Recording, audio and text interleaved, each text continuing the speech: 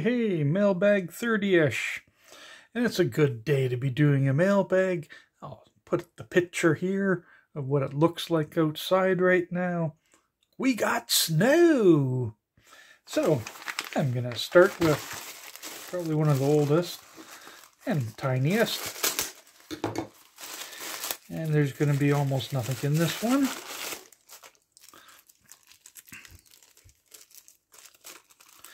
And I've got micros, I've got A's, and I figured I'd pick up some of these boards that have the C's, since that seems to be the way the world's going. Where I got them is up there, and the price is up there also, hopefully. So let's see. Looks like standard. They got 4 pins connected. And then the rest are just, oops, guess I should put some light on the thing. So there's only 4 pins.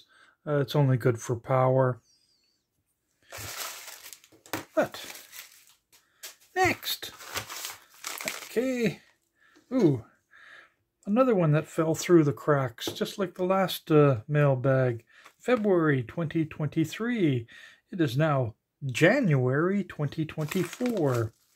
So let's see what's in this one. Ooh.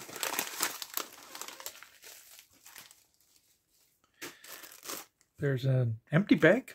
Okay. And there is a... Oh, I saw this on another video. Let me pull it out. It's for attaching to the syringes to make it easier to eject flux. Let me just grab a syringe. So, you got your flux in one of these, you got your needle point there. What you do is you drop this in here like that. Back it off until it'll go in, and then you squeeze and it'll come out the other end. Pretty good idea. Oops, of course you'd take that one off.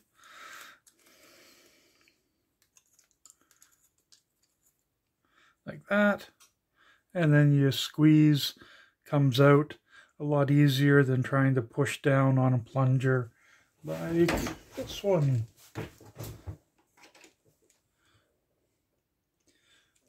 Figured it'd make my life a bit easier. And if I can remember which video I saw this on, I'll indicate in the description. Next! And no date. Hopefully this one's not a year old.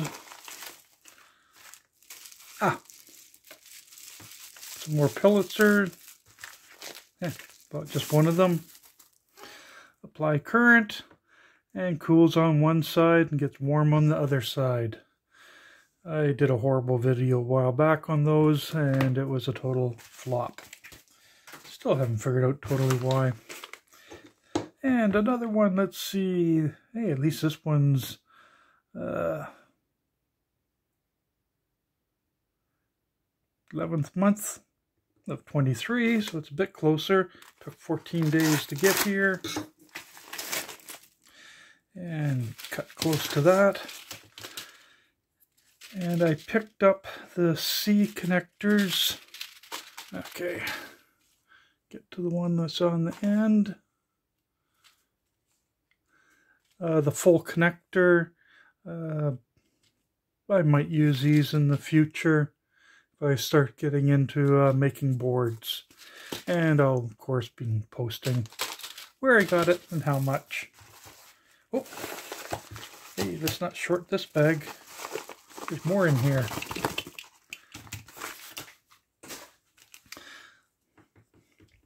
And a little, okay, let's see.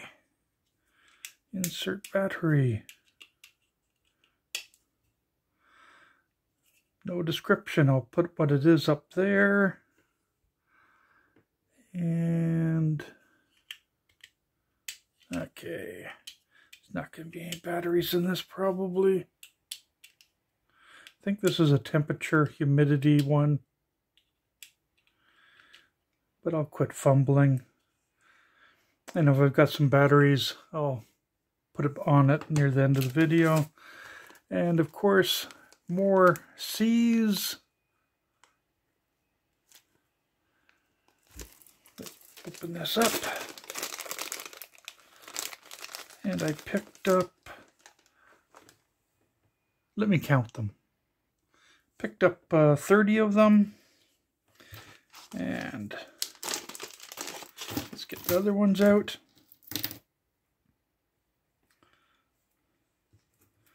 So,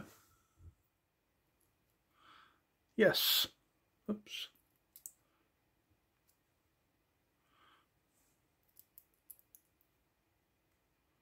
Boy, that's a poor fit.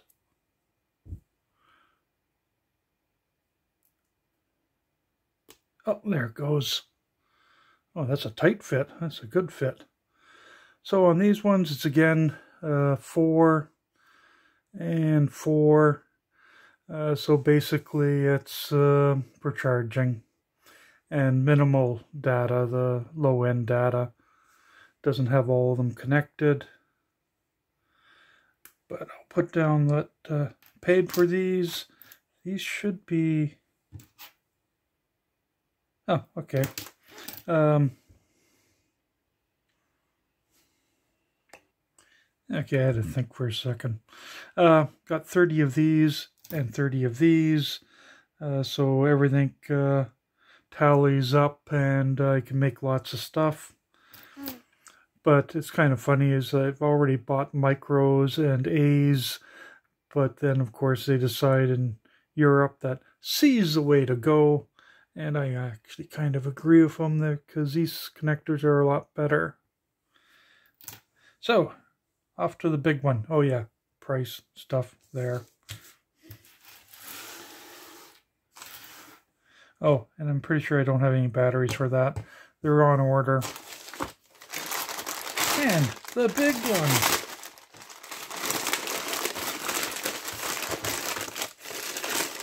From Amazon. Another cable.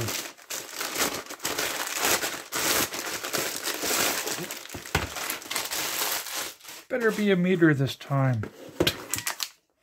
Okay, let's start with the cable. Nothing fancy. It's just a C to C. I prefer using the C connector on my laptop when I'm transferring files from my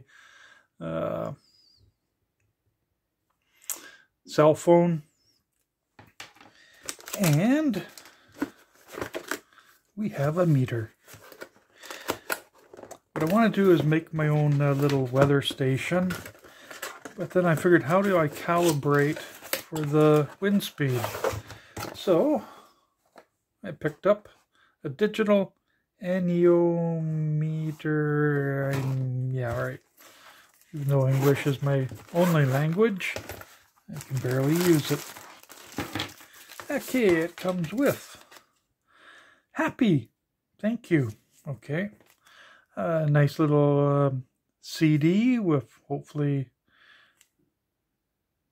the software. DE. Is that Denmark? Okay. Let's open this up.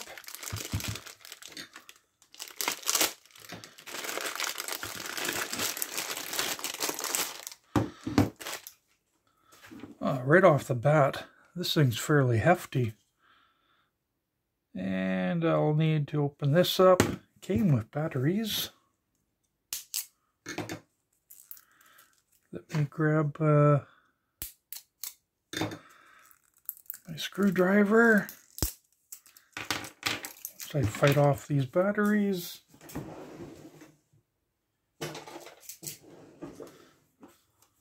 I like these things.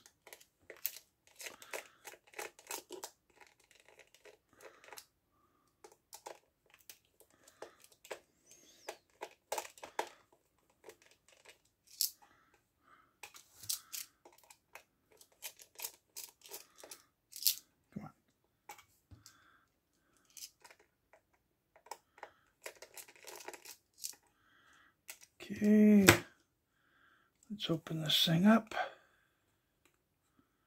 Let's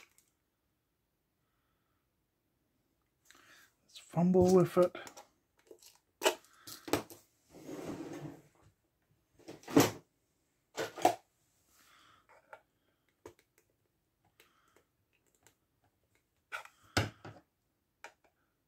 Look at instructions. Nah.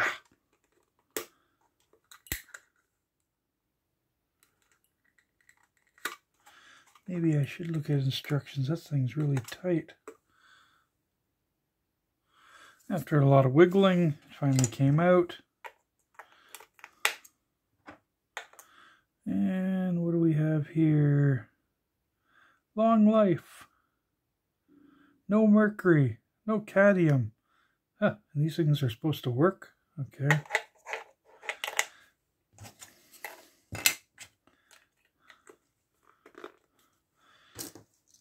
And put it all back together.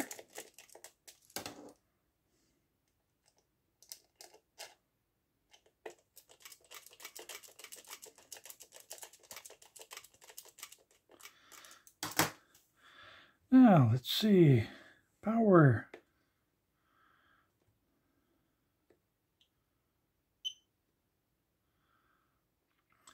Let's see how much wind I can generate.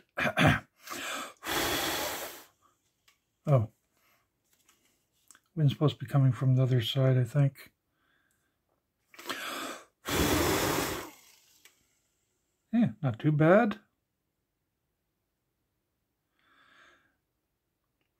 At some point, what I'll do is I'll go for a drive, get to a known speed, and have the missus hold this out the window, and hopefully she won't drop it. But now I've got a meter for determining wind speed, so when I set up one of those little cup type ones that rotates around, I can then calibrate it against this.